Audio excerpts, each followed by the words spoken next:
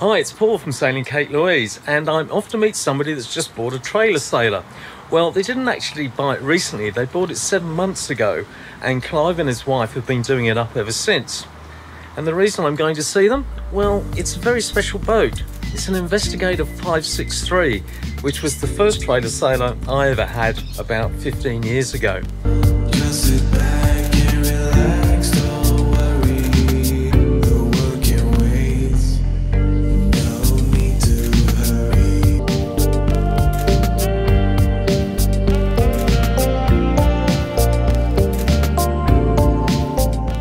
Why did you pick the Investigator 563?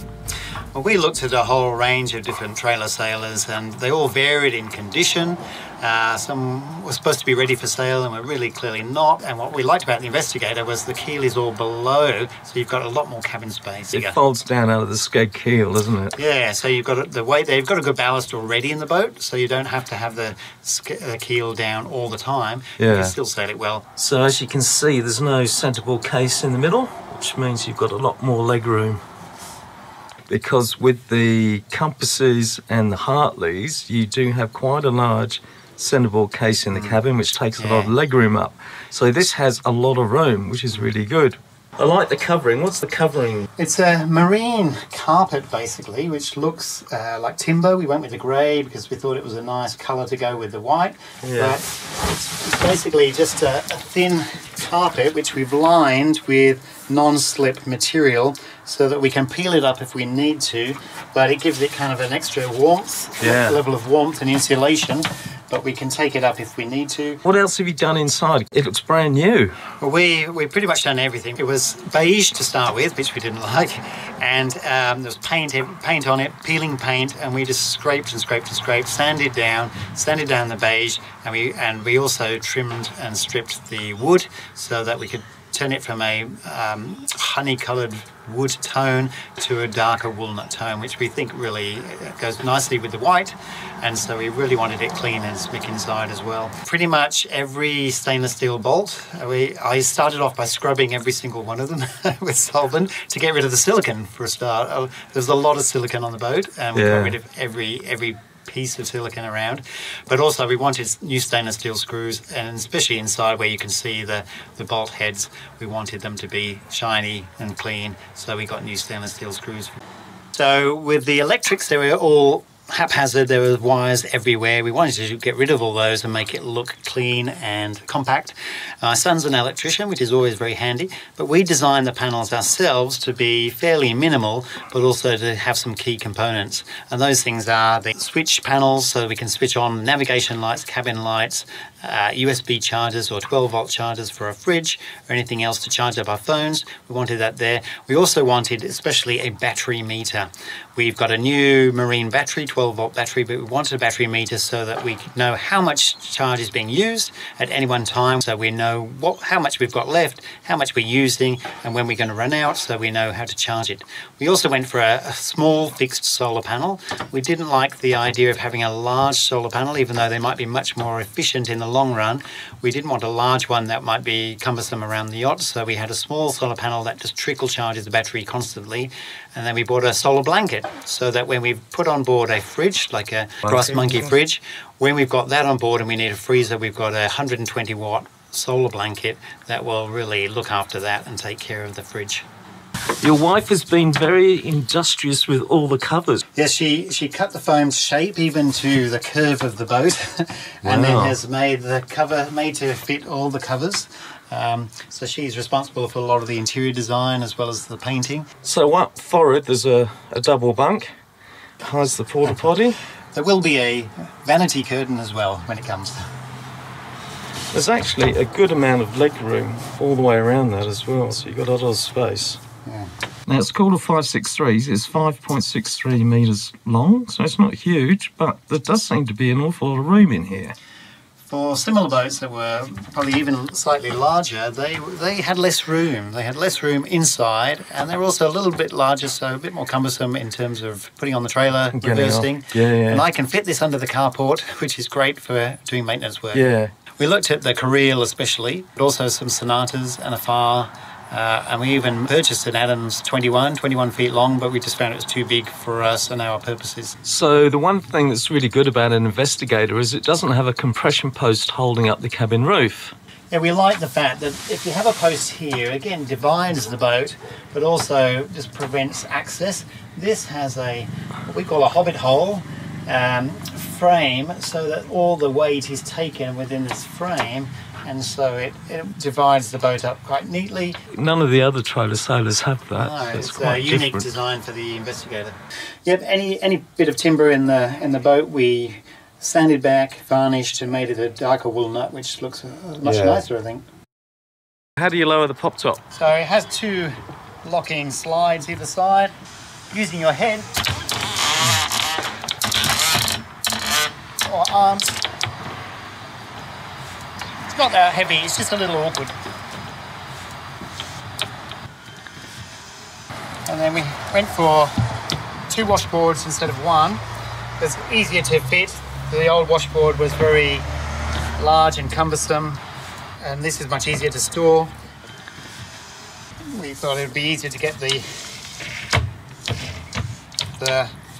pop top and the hatch on and off if we just had 2 pieces, and it looks nice. We added a vent so that there's constant airflow through the boat so that we don't get any mould or mildew. Clive and Jenny also spent time replacing the Perspex windows. They didn't want screws, so they used a new double-sided tape product called VHB. Self-draining cockpit, obviously. Yep. Done the steps up as well. Just with polish, we found a great product called Barkeeper's Friend, which is very useful for polishing stainless steel. So we've just made everything look shiny and clean, and then a bit of an oil on the grey plastic just to make them last a little bit longer. So Clive, tell me, how long have you sailed all up, do you reckon? Well, I started learning in primary school back in England, and then my father had an enterprise dinghy, so we enjoyed sailing dinghies. I did some dinghy instructing on lakes in Wales. But it's only when I started teaching that one of the teachers had a 27-foot yacht, and I went out just off Brighton on the south coast of England and just thoroughly enjoyed it, and I thought I could do this. I ended up later that year with a job in the Caribbean, sailing around on a yacht, cruising around the Caribbean, and I thought, this is fantastic. So that really got me hooked on yachts. Yeah. And why did you pick a trailer sailor as opposed to a keel boat? We looked at a couple of keel boats, but we thought the biggest problem was that they're in a permanent location, and it might be a nice location, but it would limit us to where we could go. We want to be able to sail in different places. We love Port Stephens, we love Lake Macquarie, we love Pittwater, and with a keel yacht, we're going to be limited because my wife's not really keen on coastal sailing. Of course, you can sail with other people as in Raid Sydney, which is always a lot of fun. And so having watched the videos, we're really keen to participate and get involved and sail with a group of other people as well. Yeah. The other thing is we thought, well, if we've got any maintenance to do, and there would probably be a lot because they're not cheap things to have, that we wouldn't be able to easily access it nor work on it. So what we did in the end, we bought a project. We knew it would be a project. I did anticipate it might take 6 weeks. It's actually taken 7 months, but I think that's because we've actually wanted to do the project properly. Yeah. And I have to credit my wife Jenny for that, because she wanted a yacht that if she's going to sit on and sail on, she wants one that looks nice as well as performs well. So we've spent a lot of time doing everything, sanding everything down. We found out that to get rid of all the fine hairline cracks, they're not structural cracks, they're just cracks in fiberglass that appear over time. If you don't want them to show through, you've got to Dremel them out, fill them with resin, then sand them back. And I'm pretty sure we did about 1,000 of those. But when you look at the paintwork now, you can see that it looks really, really nice. It's come up really well. It just took a lot of work in the preparation. If we'd rushed it, we would have been sorry that we did. Yeah. How old is your boat?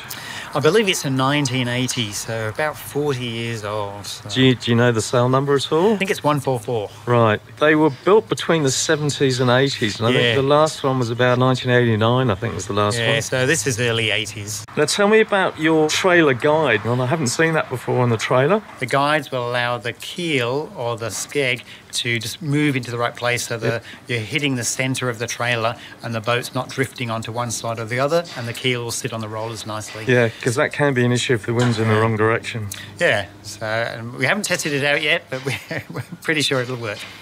Clive, I know it's a rude question, but how much did you pay for the boat? We paid about $4,000 for the boat itself, but it was a project and we knew that at the time. We probably spent at least another $7,000 on top of that, but that included getting the trailer restored, but on all the paints and all the fittings and everything else that we need. But we think it's about $11,000 all up, but it's a very nice looking boat. Yeah, absolutely. When Clive's not restoring boats, he's writing books. I'll put a link to his latest one below. So, Clive, after 7 months, this is your first sail. 7 months, probably near 8 months, I think, yes. Exciting. We're ready, got the mast up, we've tested the rigging, it all seems to be working. So we're looking forward to getting on the water. Yep. Well, I've only got one caveat today, and that is I have to get home in time for the Matildas. Yeah. 5 o'clock. We will, Because my wife suddenly discovered soccer. So this is Clive's 6 horsepower Tohatsu he bought second hand for about $800, 4-stroke. So Jenny, you've got some very fancy fenders there. What's going on? I saw it on a YouTube clip, and it's just a pair of old leggings cut Oh yeah? and sewn up, so they're easy to pull on and off. Yeah, very fancy. Covers it up.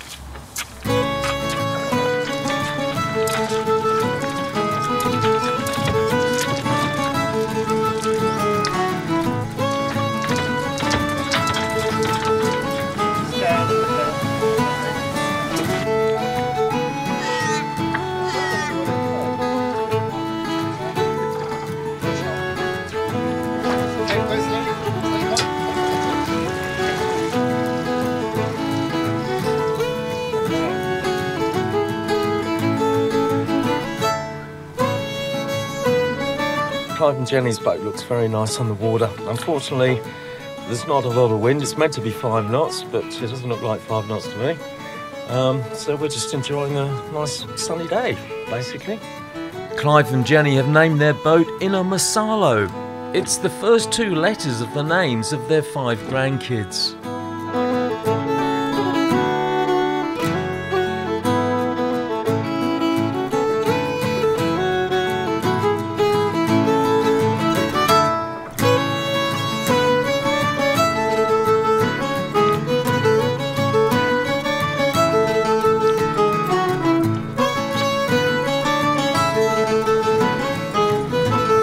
Eventually the wind did pick up to about 2 or 3 knots.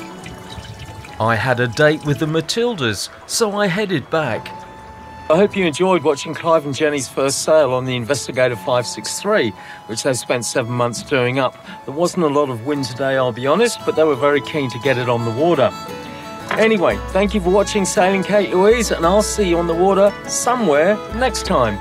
In fact, it'll be Mile Lakes in a couple of weeks. So far, I think we've got 15 boats coming. So keep an eye out for that one. See you then.